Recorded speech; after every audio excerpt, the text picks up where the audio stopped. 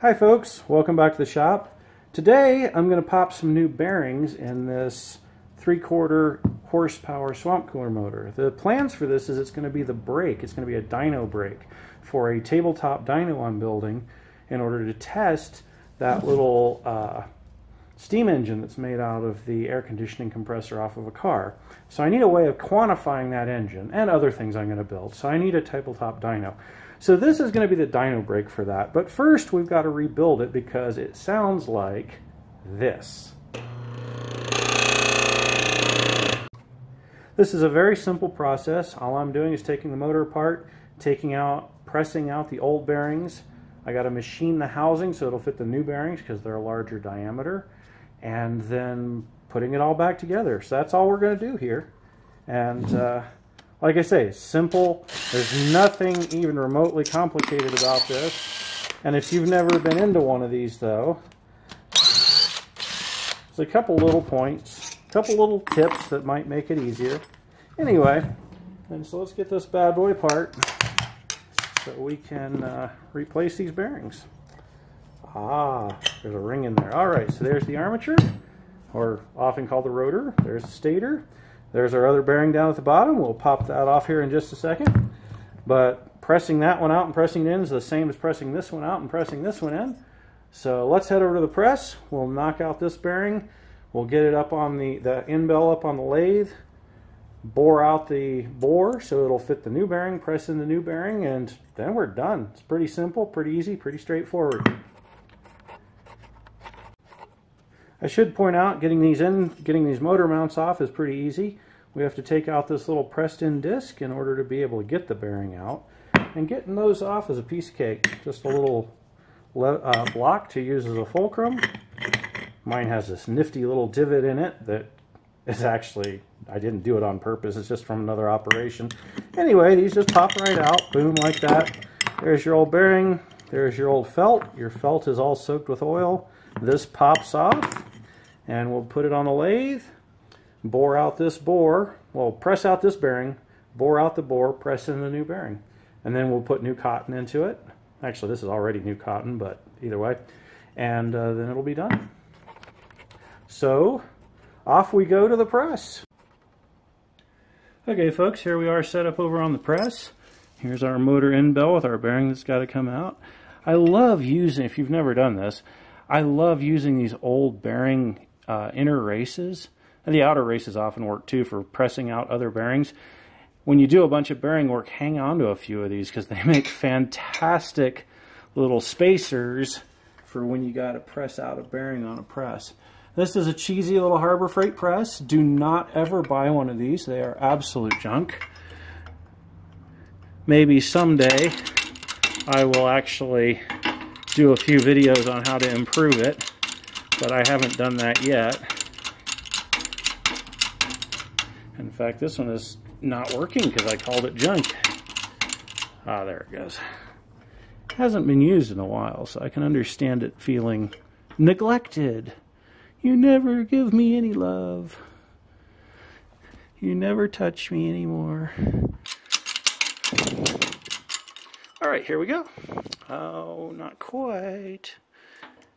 Getting that lined up kind of properly is kind of important.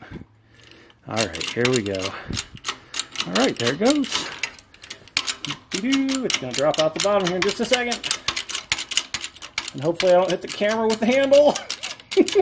Okay, there it went. Alrighty, alrighty. Oh, don't drop everything. All right, let's see. There's the old bearing in all of its glory. I wonder if that'll focus any closer. Not a lot, huh? What if I do this? Ooh, there it is. There's the old bearing.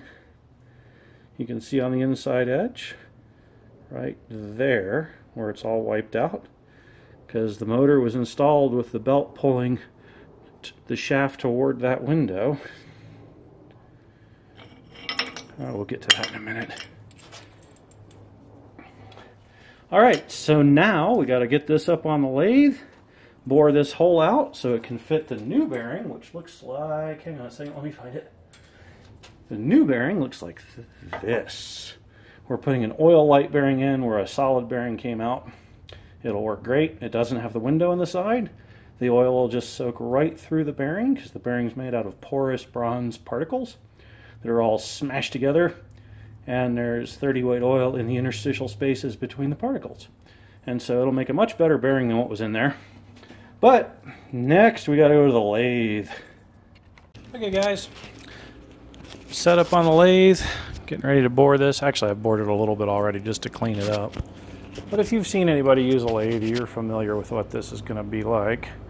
I don't know how this audio is going to do with the actually running the lathe. Let's see what happens. Alright, there it is. We're going to take about a 10 thou cut. Yeah, you don't need to see my face. Because God, I wouldn't wish that on anybody. Alright, let's see here. Alright, here we go. Oh, look at that.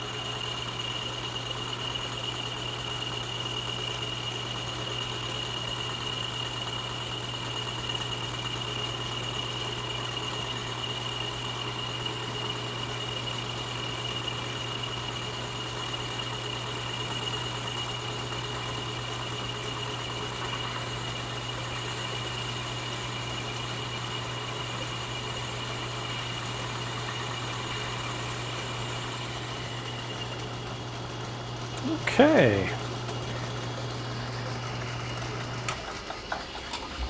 Now with this, if I try and come back out on a spring cut, it chatters, which is why I didn't do a spring cut on the way back. For those of you that are wondering why I did it that way. Alright, God, look at that. That machined out really nice. And it should still have about 5 to go. Actually, about 5.5 to go. Unfortunately, I am tethered to the camera with the microphone cord. So I don't think I can get in there and actually mic that. Okay, hang on a second, guys. Oh, here's my cat. Hello, cat.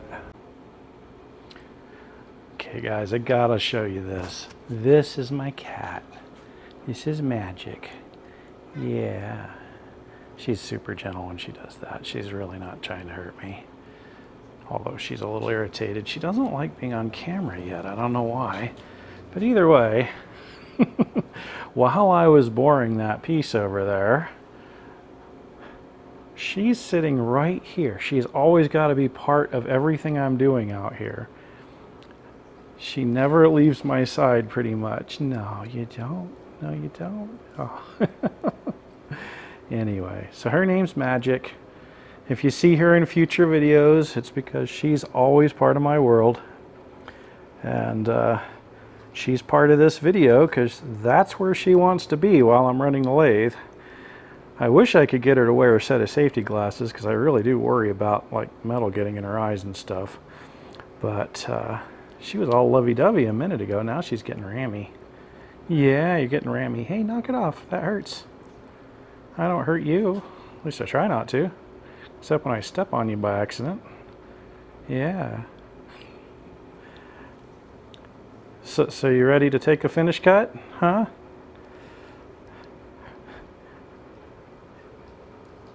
Oh, I guess I should introduce the lathe. Yep, there it is. Old Atlas 10-inch lathe. Absolutely nothing special about it except for the fact that I love it because it lets me do cool things. Anyway, so we got a lathe. Ooh. And we got a cat. Alright, we're back from the lathe. This hole has been bored out to 20 millimeter OD. Before it was a little less than that, but 20 millimeter OD is the diameter of the new bearing. So in the future, when I want to rebuild this motor, I can just press this bearing out and press in a new one. I don't have to do any machining, so that's pretty cool. And let's get a little motion lotion on here. Help this little guy go back in that bore properly. And as you can probably guess, installation is the opposite of removal. I give the Harbor Freight press a lot of crap because it's like this. It's very easy to mess things up with it because it doesn't actually guide the ram at all. But I have to admit, it is handy to have. And of course, if you want to attempt this repair yourself and you don't have a press, this can certainly be done with a hammer and a drift. It doesn't have to be done with a press. I have the press, and so I'll go ahead and use the press, but like I say, I've done these with a hammer and a drift, and it works just fine. Only problem is it's easy to ding up the bearing and then the shaft won't fit in it. Alright, there we go. Well, one brand new bearing popped in there. Alright, now the fun part. Let's see if it still goes on the shaft. It does! Oh, look at that. Isn't that pretty? Awesome. That would work better if I had that like that. There, look at that. Isn't that pretty? I'll have to cut out that other part. Or maybe I won't. I don't know. It's up to me. We'll see. Okay, there we go. Now I got to do the other side, which is exactly like this side, so there's no reason to show it twice. Alright, let's put this little guy back together and run it and show you that it actually works. Fingers crossed it'll actually work. Anyway, I already put, just for brevity, I put the other end back together already. There's no reason to show that twice because it's the same as this end here, pretty much. So here we got our rotor. Put a little love juice on there. And gently, gently, come on little guy. There you go. Oh, that's the love right there. A little bit on this side. Okay, one thing I neglected to mention earlier is that if you look here, you can see that this stator has these holes that the bolts have to go through, okay? And of course, those have to line up with these holes. So before you take one of these apart, which I'm assuming you'll watch this whole video before you run out and take one of these apart, what I like to do is make some alignment marks. So here are my alignment marks. There's 2 on one end and just 1 on the other. That way I don't mix up the ends. You can't mix up the ends anyway because the electrical connections are on one end, but anyway, I do it that way anyway. So anyway, so here we go. We got 2 marks. Those have to line up in order for this whole thing to go together properly. And by doing it that way, when you go to put your bolts through, well, they all line up nice, neat, and pretty. So we just need a little whacking here. All right. Drop in some voltage. One of the bolts broke coming apart. That's why I only have 3 bolts, but I'll put another one in it. Of course, actually, this is going to get used as the dyno brake part of the dynometer, so chances are it's going to have these bolts are going to be changed or messed with, or it's not going to be the same as the way it was. That's fine. All right. Let's get a little tension on these. I'm going to do this without knocking over the tripod. I think I did it. Oh, come here, don't. It's going to run inside. No! Okay.